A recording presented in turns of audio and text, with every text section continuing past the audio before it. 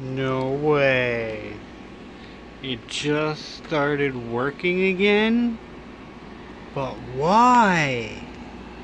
It's only connected through this power, like I usually connect it, and Windows started up.